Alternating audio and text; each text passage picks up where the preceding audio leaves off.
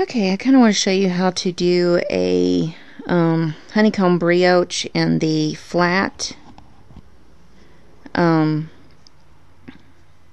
it flat rather than circularly. And what you want to do is you want to make sure you have a spare knit on each side where all you're doing is just a knit. So what you want to do is you want to knit the first peg, then you want to do the slip yarn over and knit purl two together, slip yarn over, purl two together. Now when you're starting this, to get it started, you're going to follow the same way as if you're doing it in a circular way, but this is after you get started, which would be your second round kind of thing.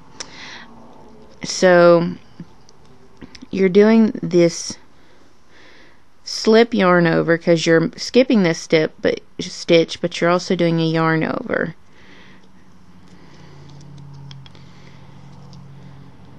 Keep that in mind because you're going to want to understand what that means on the next row.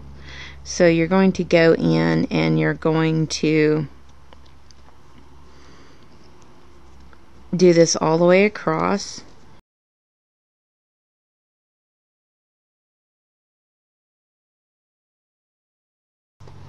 And then knit the last one.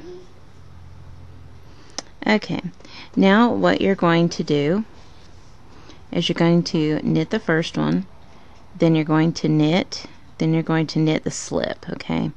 And what that means is you're going to not touch that yarn over, okay?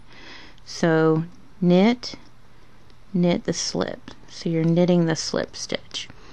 Knit, knit the slip. And you're going to do that all the way across, and when you knit the slip you don't touch that yarn over, okay, because that's what gives you that really nice appearance, okay, that layer that's extra that shows up in the stitch, okay.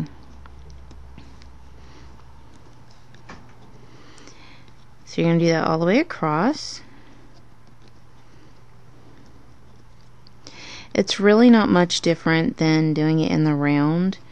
You just, you're alternating which side you start off with to do the yarn over slip section and then the knit the slip section. So you do 2 rows of this where you knit the slip. Okay, and you knit that last one. Now you're going to go back and you're going to knit, then you're going to knit the slip and then knit one, and you're going to knit the slip and then knit one, knit the slip and then knit one. Do that all the way across. And that is row 3. It's a 6-row set to get back to where you started at.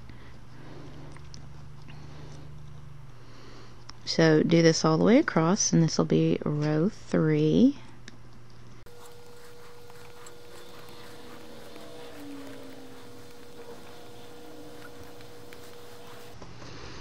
Okay, the next row, which is going to be the 4th row, you're going to knit the first one like that, then you're going to the slip yarn over and then purl 2 together, slip yarn over, purl 2 together, slip yarn over, purl 2 together, and basically you're just purling 2 together while skipping every other peg if you want it.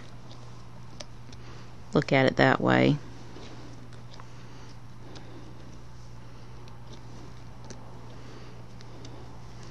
So this is the 4th row of the set.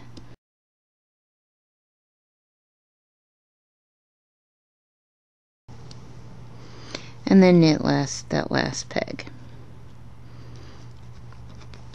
Okay, and this is going to be the 5th row of the set, so you want to knit the first one, knit, knit the slip, knit, knit the slip, knit, knit the slip, knit, knit the slip. And you want to do that all the way across for row 5. And what you'll notice is that for it flat, it'll be written the same for the first 3 rows and the second 3 rows, which is a little different than if you're doing it circularly. Then it's not quite written up the same in that way. And see, you can see that yarn over sitting on top. You may have to dig up the slip stitch and knit that last peg.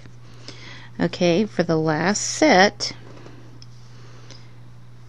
to finish the set off, this is the 6th row. You're going to knit that first one, knit the slip, knit, knit the slip, knit, knit the slip all the way across. And this is your 6th row of a 6-row set. And when we finish this row, you start right back at the beginning of the video to continue this kind of patterning. You will want to work with an even number of pegs. You don't want to work with an odd number. You want to work with an even number. And that will keep things running smoothly.